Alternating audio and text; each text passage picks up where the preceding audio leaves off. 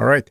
And up next, let's talk about how we can leverage JavaScript, basically how we can use JavaScript to fix issues if the data is missing. And if you're a little bit confused on this entire topic, don't worry.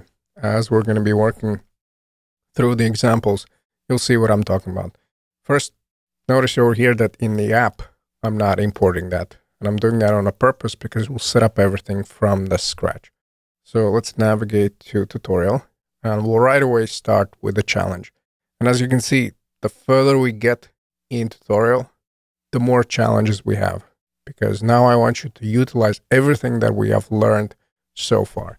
And in this video, or more precisely in this section, so most likely in the following video, we'll rely heavily on optional chaining.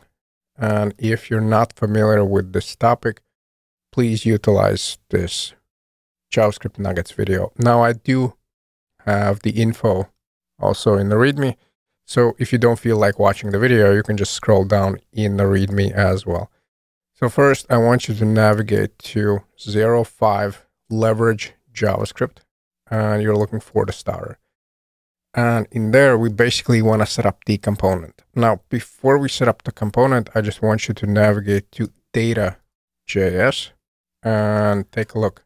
We have this people array. So this is what we're going to be importing into a list one. So whenever I say people, just think of this array. And as you can see in here, we basically have list of objects, and each object represents the person. And the gotcha here is that some objects have the properties, for example, nickname and the images URL, and some don't.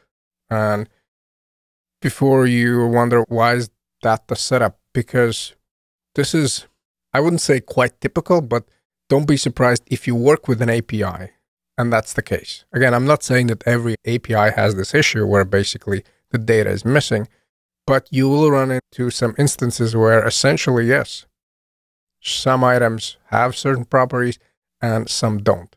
And also it happens quite often when you work with headless CMSs, essentially a nice graphical interface where you can add your own data. And for some weird reason, let's say you forgot to add that data.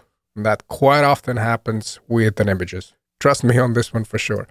And if you're wondering why we have this weird nested structure, again, when it comes to images, don't be surprised if you actually see this in the real world. It's not as flat as you might expect. So you're not going to have a bunch of items with just, okay, name, nickname, and image. No.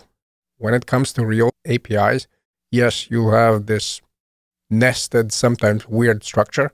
So the sooner we get comfortable with that, the better it's going to be in the long run. So hopefully this is clear. Hopefully you haven't turned off, since I was just ranting here about the array. And now let's navigate back.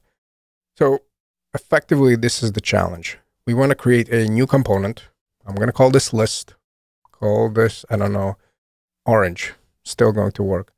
And in the list, I want to import the people array, again, from the data I just showed you. And I just want you to iterate over and render a name. That's it. Let's just start very simply. We'll display the name. Now, once everything is correct, once you can see the name in the browser, after that, I want to set this one up in a separate component, basically what we're returning. And this is a good use case to try Glean extension. Now, you don't have to, but I will. I'll just showcase how the extension works. And then in the person, try to render all three properties. And I'm sorry, this is a mistake. We're not going to be looking for a sister. We're going to be looking for the image.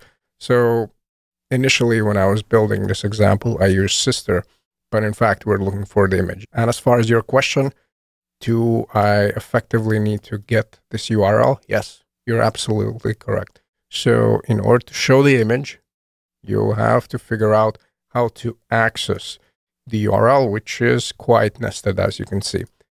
And if everything is correct, yes, there will be a bug. Effectively, that's the point of these videos, to show you how we can avoid such bugs. So try to work on a challenge, and whenever you're ready to compare the results, resume with the videos.